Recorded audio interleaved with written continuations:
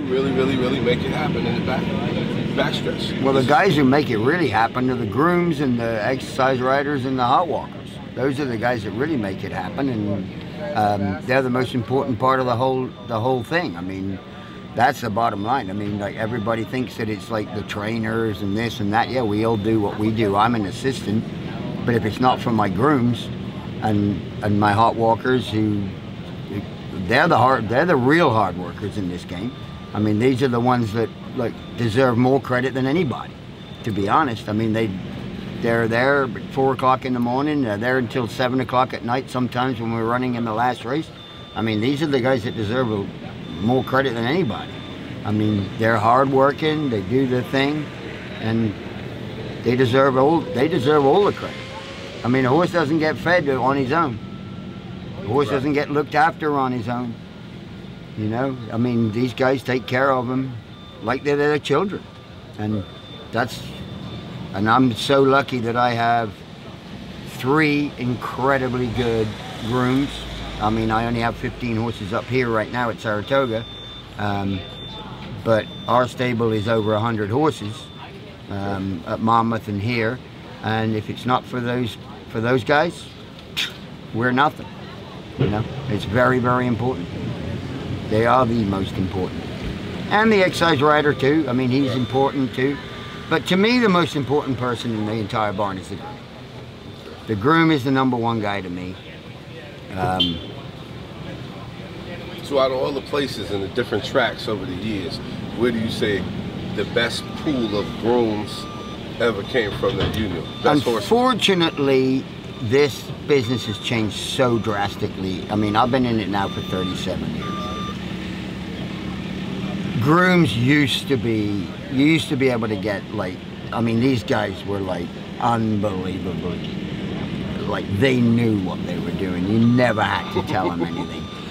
Now, unfortunately, I don't know. I think a lot of it's got to do with the border deal and the visa deal. Long gone are the days when, and I don't want to sound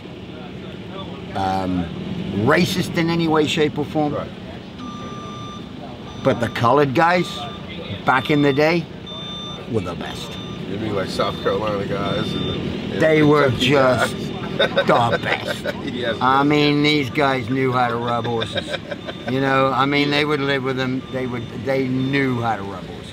Right. They were brilliant. Well, now we've got to a different stage now, and unfortunately, I mean, I don't understand why we can't get an American to come and be a groom. I just don't get it.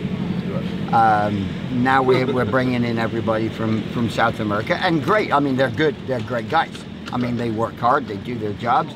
As I said before, I'm very lucky in the respect that I have 3 that are absolutely brilliant at their jobs. Brilliant at it. Very dedicated.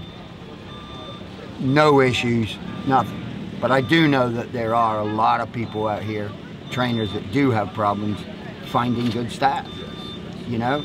And if you don't have good staff, yeah, horsemen, exactly. That's a very good word. Yeah, horsemen. And the guys that you just named, the 3, what's their names? Apolinario Perez,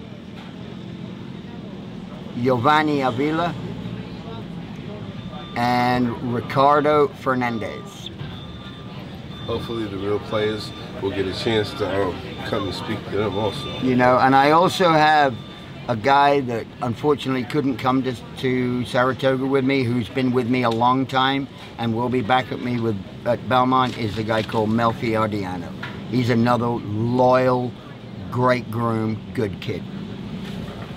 Well, that's wonderful. I know that it takes a good staff to make this thing happen, you know, so that's what we're here to do, give our guys our roses now. Yes. You know, it's like, and they deserve it, and unfortunately they don't get enough credit. Right. And I think this is very appreciative, in my opinion, as to what you're doing here, to give these guys a little bit of spotlight, because all everybody sees when they go to the races, like all these thousands of people that you see over there, all they see is a horse, a jockey. They don't realize what goes on back here to take care of these things.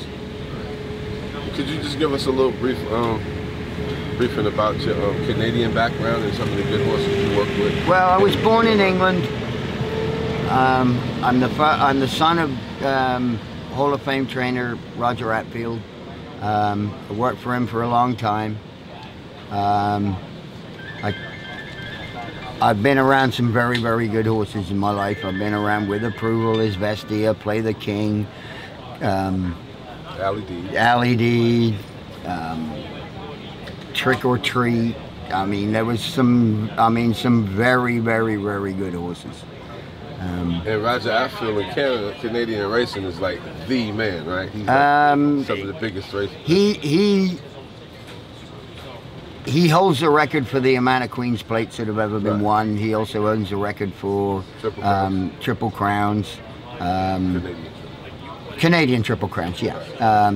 But to be honest with you, to me, the Canadian Triple Crown is just as hard to win as the American one, because you have to go Tapeta, dirt, turf. You need a horse who can run on all three. Now, back in the day when 𝐈𝍍𝐒 and With Approval and Pete Ski won it, it was dirt, turf, because we didn't have Tapeta back then. Okay. But now the synthetics? Synthetic, yeah. Okay. Tapeta's synthetic, yeah. That's what Woodbine is now. But back in those days, it was, you had to run on the dirt, 1.25 miles on the dirt, 1 3/16 on the dirt at Fort Erie, and then you go back to Woodbine and run 1.5 miles on the grass. So if you couldn't do both surfaces, you weren't going to get it done. So yeah, but I have been around a lot of very, very good horses, and I've been around some very good horses for my employer right now, Kelly Breen. I mean, Miss Sky Warrior was as good a horse as as good a filly as I've been around in a long, long, long time. You know, I mean, she was favorite for the Oaks. She was a very, very good horse. And of course now, luckily, I mean, I'm in a situation right now where I'm around possibly one of New York's favorite horses in New York right now, Firenze Fire. Okay, yeah. You know, I mean, I get to train him every single day. And I get to see him every day, and he's a good horse. What are you most happy about in his training right now? What am I most happy about with? In his training right now. With Firenze? Yes. He's just Firenze. He is just Firenze. He knows what he's doing. He knows his job. He's trying to become only the 4th horse in history to go to 5 straight Breeders' Cups. Wow. He went as a 2-year-old, a 3-year-old, a 4-year-old, a 5-year-old, and we're trying to get him there as a 6-year-old. Yeah, let's hope it does. I mean, but he's Firenze's he's a very special horse to everybody. I mean, he has a little fan club in New York. I mean, if you go, like sometimes at Belmont, like when he runs, I'll see the odd person with a sign with his name on it. Was he the horse who ran second to American Foul one time? No. Or Justify? No. He's a sprinter. Okay. But he did run in the Derby. And he didn't run any good in the Derby, but he did run in the Derby.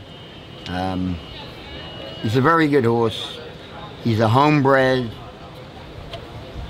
by Poseidon's Warrior, who hardly anybody's ever heard of. He's out of a mare that really wasn't any kind of race mare, and he's won $2.5 million.